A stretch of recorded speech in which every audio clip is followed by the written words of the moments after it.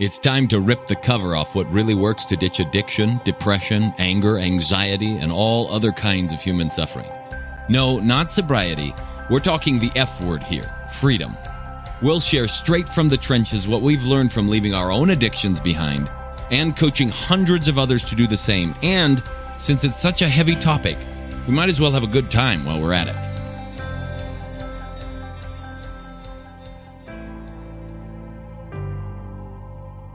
And welcome back to the Alive and Free podcast. We are going to do something a little bit different today. Lee has decided he's just going to toss something at me without any preparation on my end to see if I die in the process of trying to answer questions that he's had on his mind for a little bit. And so you and I get to sink or swim in this one, folks. Let's see what happens. I don't think it's going to be all that difficult, but I do think it'll provide an opportunity for us to talk about something I think a lot of the clients run into. You had given me a gift of a painting a while back. It was this tin can, and I love it. And it's been quite the adventure having this tin can in my office and looking at it, and I can see all the wrinkles of the painting, of the metal of this tin can, and I can make out features of your beard and what color shirt you're wearing. And it's just really cool. And there's an element of it that as I'm looking at it, I can almost imagine myself being in the can looking out at you, and then in the moment is I can actually see what you're seeing because you've actually shown me what you're seeing in the painting of the picture. And it's cool. And I can make up all this story around it, right? And there's an element of it Bob gave me this painting, and I can start to put all this meaning. I'm sitting with him looking at this tin can, and we're together, and it's really cool. But I have found myself also thinking more to the story than was actually there. It wasn't as though when you were painting the picture, you were sitting there thinking, one day I'm going to meet this 6'10" guy, and I'm going to, and I'm going to help him with this trauma, and we're going to be friends. And this painting is going to be, an expression of that friendship. The reality is that you weren't thinking of me at all. You had an assignment, you were XYZ, you were miserable in that space or happy in that space, but I didn't exist at all. And so I'm thinking about this because I think in the idea of writing articles and trying to explain to other people how we make up stories and how in this situation, I can make up this story, and I get to do that, right? I get to make up this story that makes there be value that's not there, either good or bad, right? Either good or bad. I get to do that. And, you had sent me onto a book called Invitation to Freedom, I believe. And in it, the author Muji says that no one has lived the future that they have imagined. And I'm sitting here thinking about this painting and how I am creating all these things around this. And what is the actual reality of what you have given me? It's just here's this thing that you did, you spent time on it, and you thought that I would value it, so you gave it to me in that regard. And I have the opportunity to make up all these other things all around that. And how much that particularly applies to so many people that we talk with and work with. And I was just thinking about that and thought, Mike, I bet, you could really riff on this for a while. So I just throw that out to you as a starting point to start this conversation. Well, yeah, we could riff on all kinds of things about this. So if we look at the painting, so this is a painting I did in graduate school. I was suicidal at the time. I was struggling. I had just finished a series of self-portraits that were dark and dismal. Have you seen them? Yeah, I have. The reflections in the bathroom mirror, was it?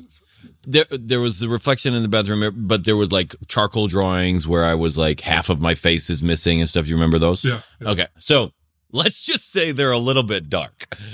And so I had just finished a series of those. I didn't know what I was doing. And the reality of fine art education is that there is more emphasis placed on being an artist, philosopher, artist, prophet than on actually developing the skills of your craft. And so even though, yes, I paint very, very well, and if you've seen my paintings, you could see that, right? There's not that many of them out there. I've only sold a handful of them a long time ago, but I paint very, very well. And I was interested in the beginning in painting because it was a way for me to, in a sense, just sit there and do nothing. You know, I could just be with the world and draw this thing or paint this thing. And it was like this glorious experience. And there was some kind of payoff when it matched what was there. But all that disappeared in graduate school because I was in the middle of an existential crisis. Every week, the professors are coming in and they're like, why are you painting this? What are you thinking about? What kind of music are you listening to? Who are your influences? What are, you know, and I was like, I don't know. Like, I'm supposed to have influences. Like, I'm supposed to listen to I didn't listen to any music. I had a knockdown, drag out argument with my Chinese, like my professor who's from China, because he's like, I'm the boss. I am the one in charge. You do what I say because I'm the teacher, you're the student. And I was like sitting there with a Chinese martial art halberd in my classroom because I was going to it has reflective surfaces, I'll paint that. And he thought it was stupid what I was doing. But I had a teacher kind of show me like, look, here's a way to mix paint. And so in the middle of trying to figure this out, I looked around and there was a little dented, kind of half dirty can of oil ground, which is one way to prepare the canvas for painting, that was sitting there. And I just set it up on top of my easel and I looked at it and I just painted that can. And then I was like, oh, that one professor came in and she's like, oh, let's look at your colors a little bit differently. She's the only one that I had like 3 lessons in how to paint, basically. She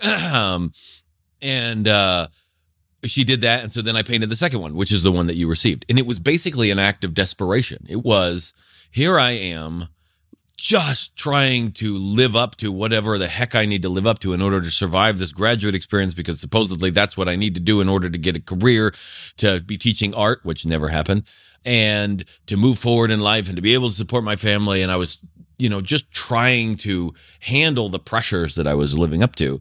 And that's where that painting came from. And I kept it because I liked some of the features of it and I liked the quality of the painting and everything else. But the reality of the painting is it literally is a board with some white sort of semi-acrylic gesso painted over the top of it, and then a whole bunch of different colored mud smeared onto it with the hairy end of a stick, basically, a paintbrush. It has zero meaning at all. And only in my recognition of the way that those patterns of color stack up and my brain making sense of those as light, and then me being able to do it in a way that sort of tricks the mind into making it, I know what that is. And that sort of aha moment of that's a can.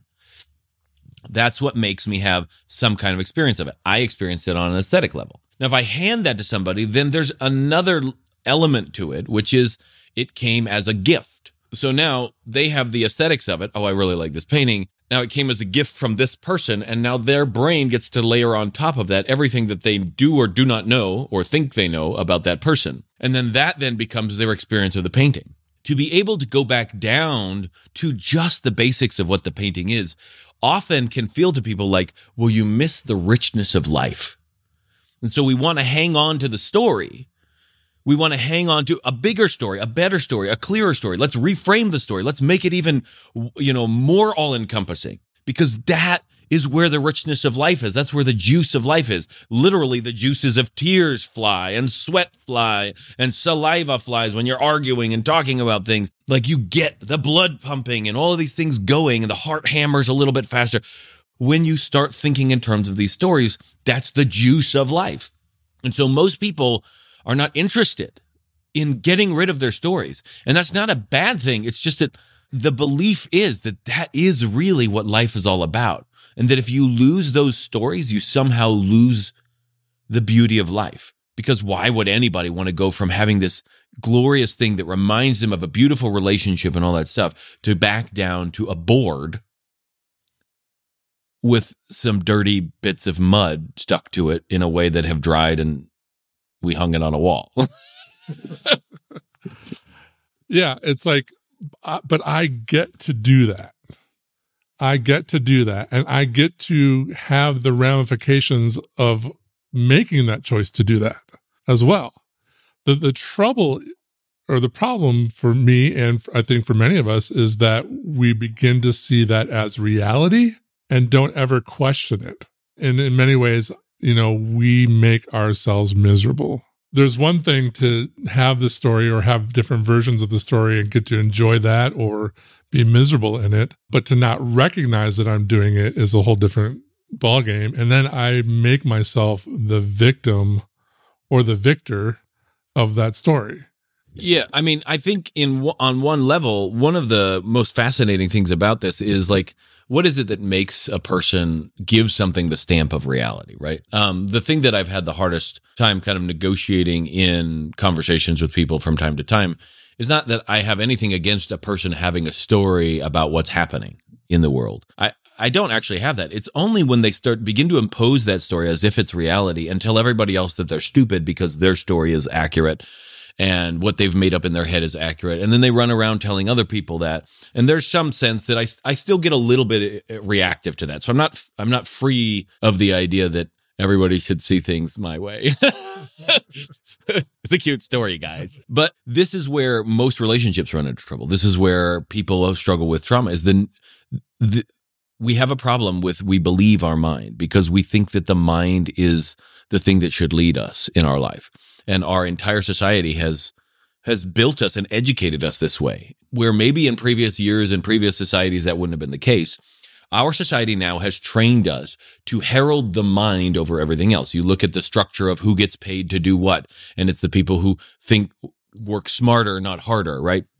The people that are in like jobs where they're thinking more and they're thinking more strategically and they're bigger. And you'll look on Facebook and you'll see all the memes that talk about, like the hardest thing you can do is sit down and actually think critically. And everybody talking about thinking. And there's nothing wrong with thinking. But because that has become how we lead our lives, we trust the brain's assessment of reality. And we forget that there are other things going on, that our brain is not actually in touch with the outside world. It's our body that is. And all of the 9 human senses, and if you haven't listened to that episode, go listen to it, that we are dealing with and that we're working with.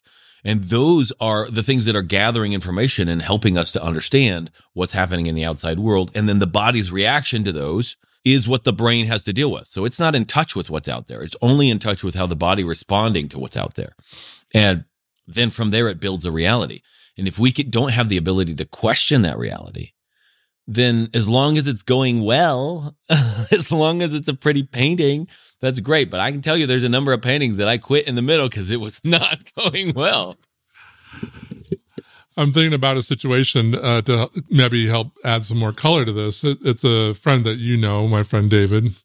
His brother lives with him and another friend. And it was one night that I had off. And I'm like, I'm going to drive by his house because I was like, his brother's gone, his buddy's gone, and his house is to himself. And this would be a great time to hang out.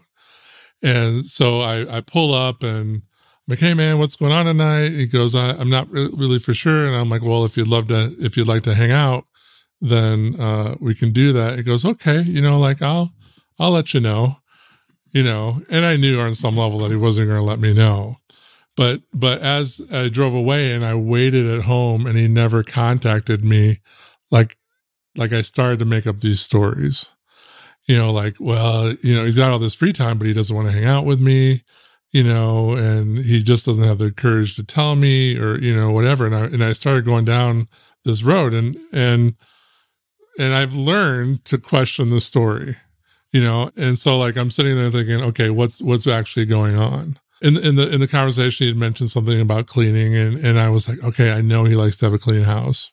A lot of times when there's other people around, he can't have the clean house, and so like, maybe he actually just wants to take that time to clean his house, and maybe he just wants to be alone because he never has his place to himself. Yeah, one aspect of the story though is the admission that you don't actually know what's going on. We talked about being vague versus concrete and the reality of like, what do I actually know? Nothing. Right. And that's really incredible. Well, I don't actually know like any of it. And we think we need to know. We think we need to predict everything because of survival and social situations and stuff like that. But you'd be surprised how quickly your social relationships will adapt to you just being honest. Yeah. And that's ultimately what happened. the next day, after I'd made myself miserable and then realized I had no need to be miserable, that I actually didn't know anything, I was able to go back to him and say, it'd be helpful for me if you just told me what you want. Like you don't have to be afraid to tell me. And if you want time alone, just say, hey, you know what? I'd really love some time alone. Like, as your friend, I was talking to him, like if you can just trust that if you say what you want, that, I will be okay with that. And it was helpful. It's helpful for him because then he can have the freedom to tell me later on what he actually wants. And then I don't spin out in my head, which is my own fault to do that. So you and I had a situation yesterday where, like, I love martial arts movies. Like as a kid, on Sunday afternoon, there was martial arts theater, and I just remember laughing my head off. Like, there's this one movie, Revenge of the Buddhist Women or something like that. Yeah. And so, like, all these women were in some sort of monastery, and they all wore blue, whatever their garments were, and they were all bald, except for the main leader.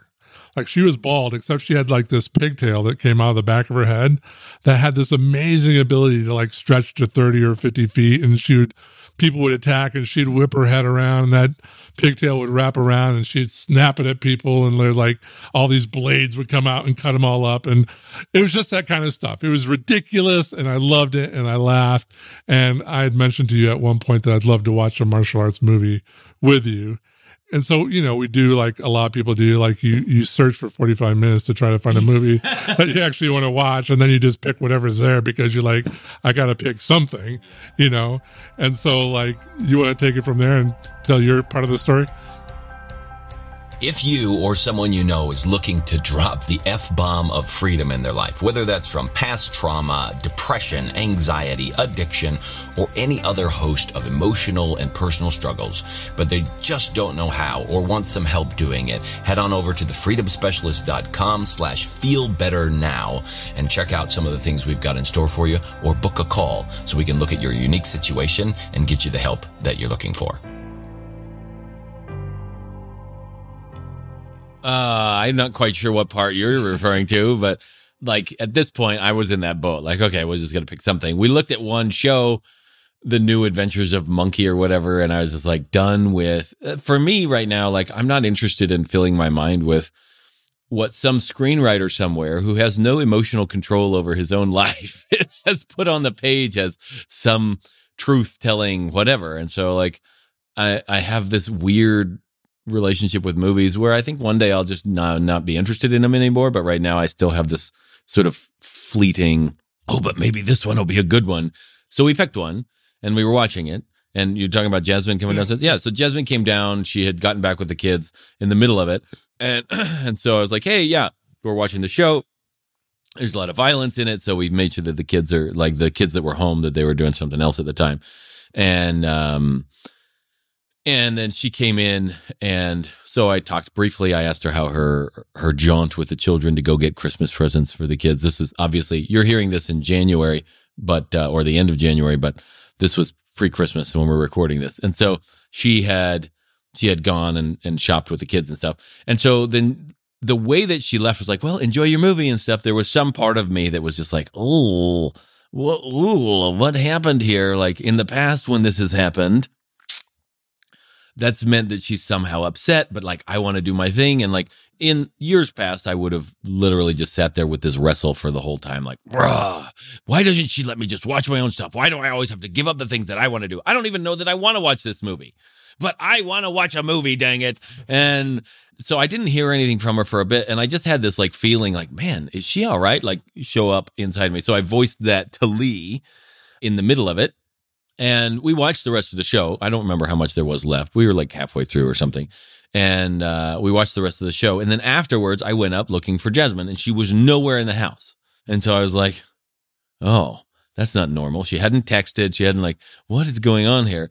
And I remembered we have like a little exercise bike in the garage, in the third car garage. So I went and found her, and she was having a good time chatting with her sister, riding on her bike. And I was like, oh, okay, everything's fine. She's good. She just had talked. She looked at me. She's like, I was just feeling a little like blah from eating too much or something. And I felt like I needed to get on a bike and do something. And so like the crisis was averted. There was no like, here's something that we're going to pay for later because we didn't spend enough time with Jasmine because Lee was over and all the other stuff. But that did happen.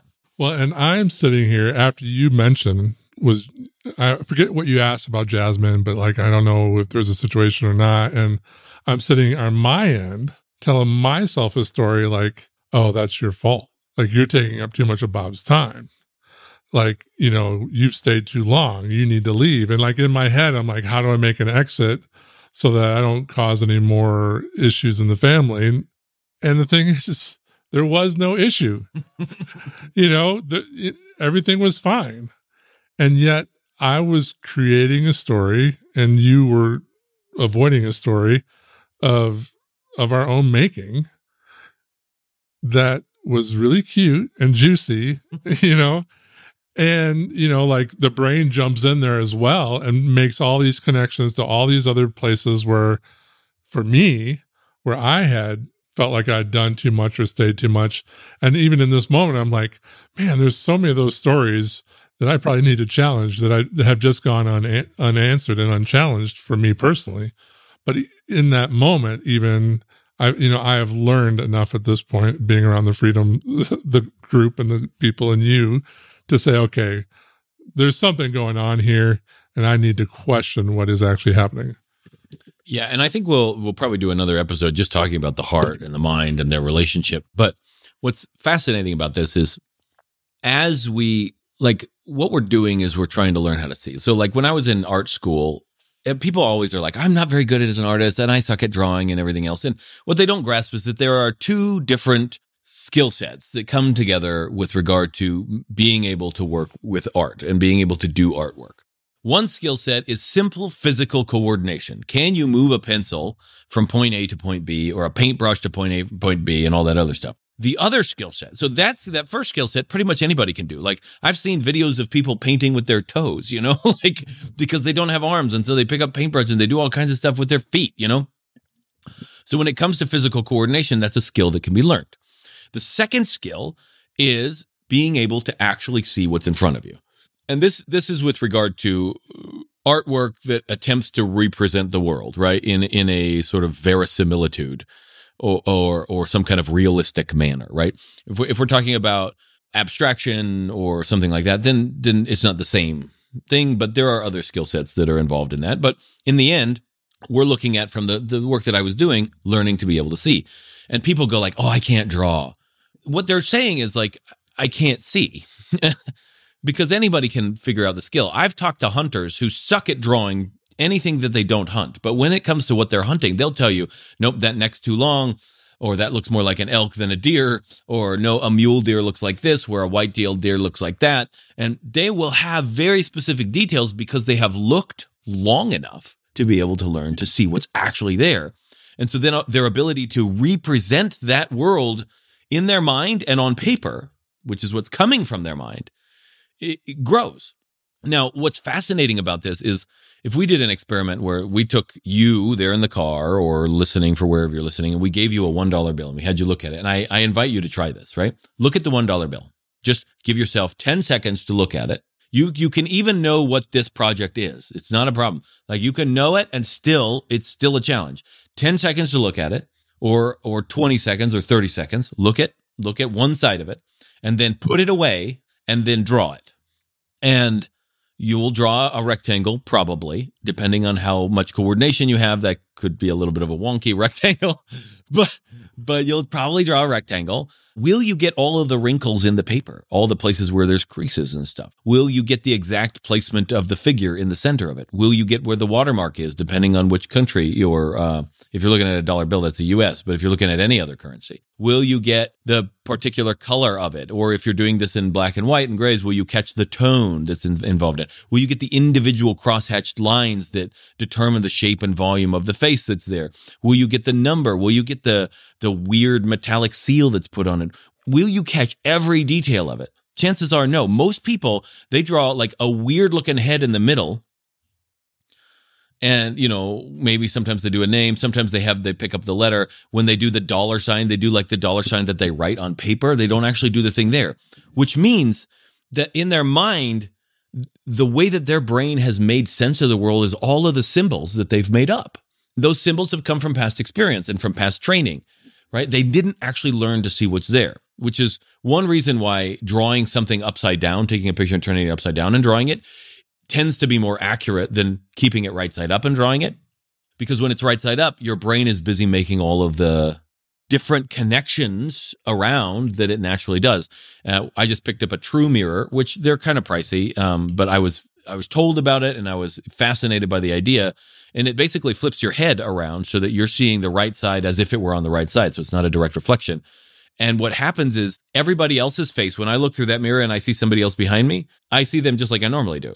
But when I look at my own face, my own face looks distorted because I'm so used to mentally having all of these projections about who I am and what I'm about and what's twisted and what's not twisted onto my regular reflected image. And when I see it reflected back to me the way other people see it, there's a distortion because of the correction my mind has made for my particular face. And our minds are doing that for everybody, everywhere, all the time. And what's been fascinating is as time has gone on, and I've just taken time every day to look in this mirror and really look and see what's there and line up the eyes and figure out how to get my head centered and all this stuff, the distortion has actually started to disappear because I have been paying attention and learning to actually see what's there and question what my mind has made. There are people that we showed it to who, when they looked at it, they didn't like looking at it.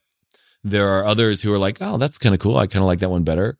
And there's a lot of different reactions. People have burst into tears when they've seen it. People have gotten really happy when it's there. It's a very different experience to look at yourself in this mirror.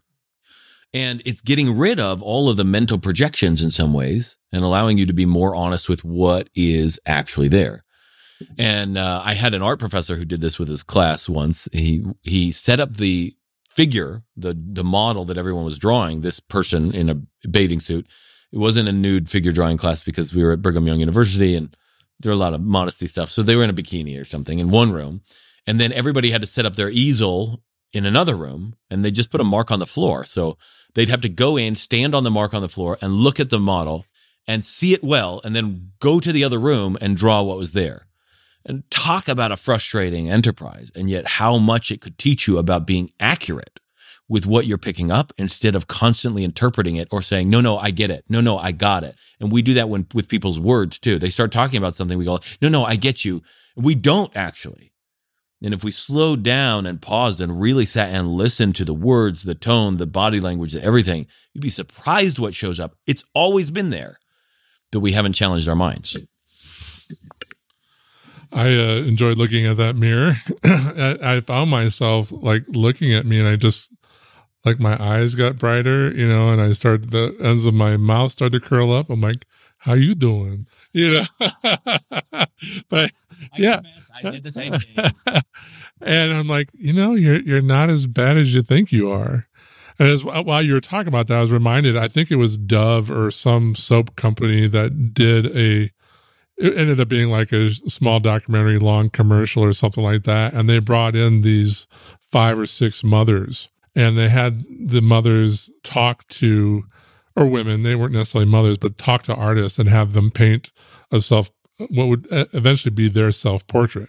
And so the women would be like, I've got this big nose and there's like this thing here and my hair isn't very full. And, like my eyes are deep set and they're dark. And, like they're portraying this image to this artist and having them draw that image. And then left the room, and then they brought in the loved ones, the children, the spouses, I'm getting a little teary-eyed thinking about it because it was just like this moment where like the kids are like, she's so beautiful, and she's this, and I love her hair and her eyes. I just like I could just get caught in her eyes, and the husband would come in and talk about it. And then they brought the woman back and had her look at the picture that she had spoken of and then the portraits that her family and the ones that were close to her had drawn. And it was just this moment of like, I'm not really actually seeing, Yeah, I used to actually have people, like in the beginning, one of the things I'd had people do was draw a portrait of themselves. Now, I didn't do it for very many people because everybody has this, I'm not very good at drawing and whatnot. But what I would see, whether they did it as a stick figure or anything else, you only have 4 strands of hair, where I would see distortions, if a person would draw themselves really small on the page, then that's the way they viewed themselves in their surroundings. If they ran out of room for themselves on the page, then like that somehow is some weird subconscious reflection about how they fit in the space. If their face was way bigger than their body, or their body was way bigger than their face, or they missed a finger on one side, like all these weird unconscious perceptions are there. And I would in the beginning kind of like look at them and then start to go through these drawings and talk to them about things. And it was very, very revealing. Stories that they have about themselves that nobody else sees. That's the crazy part. They can see that the person has the story, but they don't see that story in that person most of the time. Now, they might have another story about that person, depending on their past interaction. So that doesn't mean that I always see another person accurately. I'm just not influenced by how they see themselves. And since I've been around them way less time, I don't have a backlog of decades of experience to sit there and be like loading on this person most of the time. Unless it's Jasmine, and I've done a lot to continually refresh what is there, what is in front of her, even as frequently as recently as like last week or the week before. I started literally seeing Jasmine's eyes differently than I've seen them ever in my entire interactions with her. And did the eyes change? Maybe, but that seems unwarranted and a little bit odd in terms of timing, like it wasn't for my birthday that they changed. It was just like some random day and, toward the end of the year that this happened.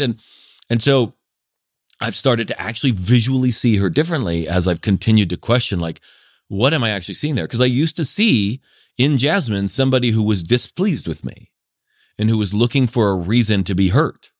And as that's dissipated, which I said that totally wrong. As that's dissipated, her features have changed. Not that they've actually changed in her, but my ability to see them has changed.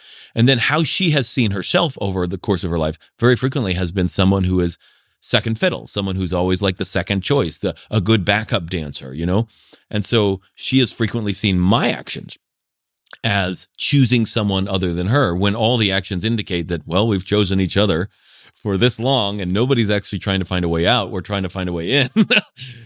And as the realization of that has dawned, then the actual visual experience of the other person has changed.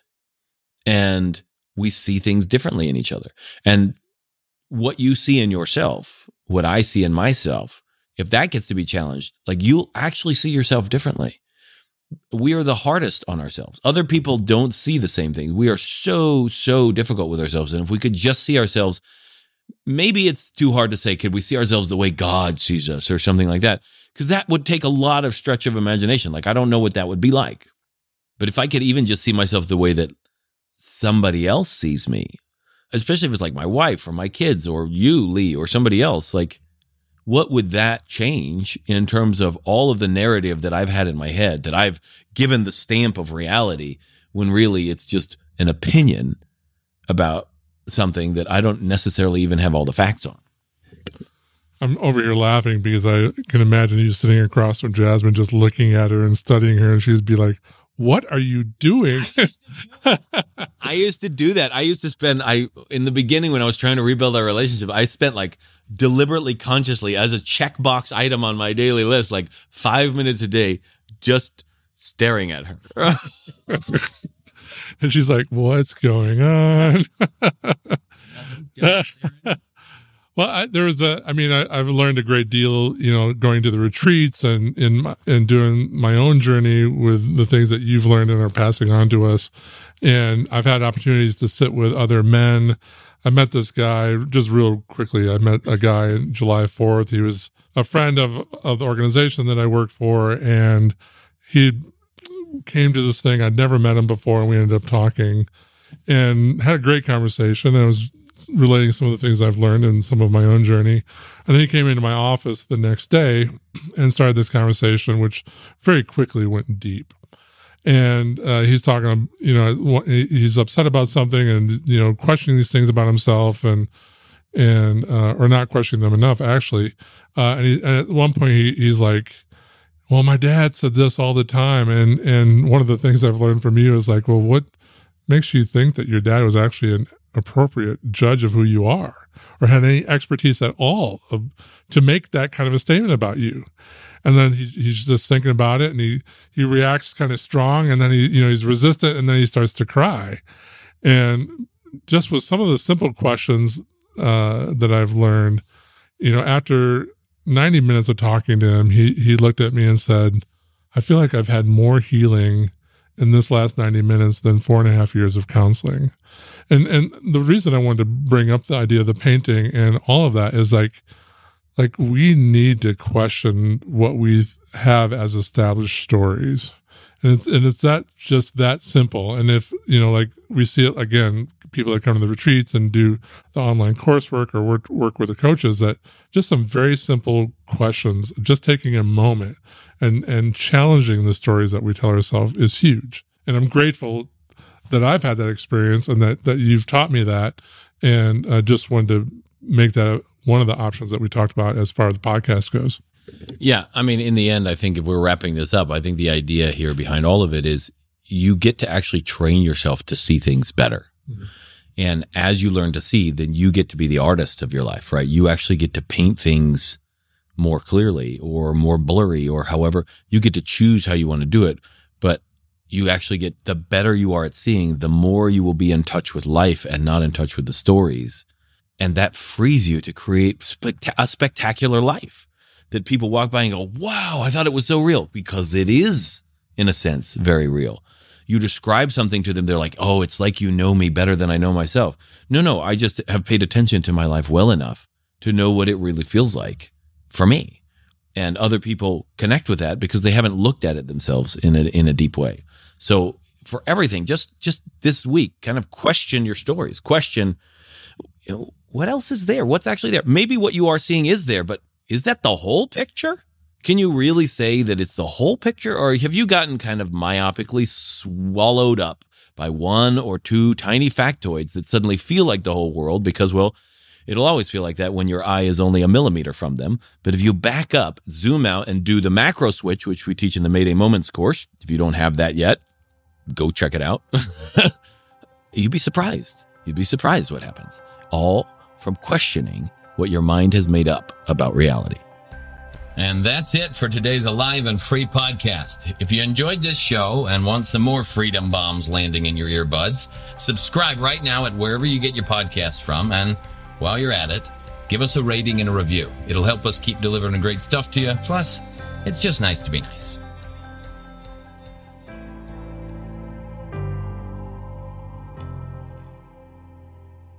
This is thepodcastfactory.com.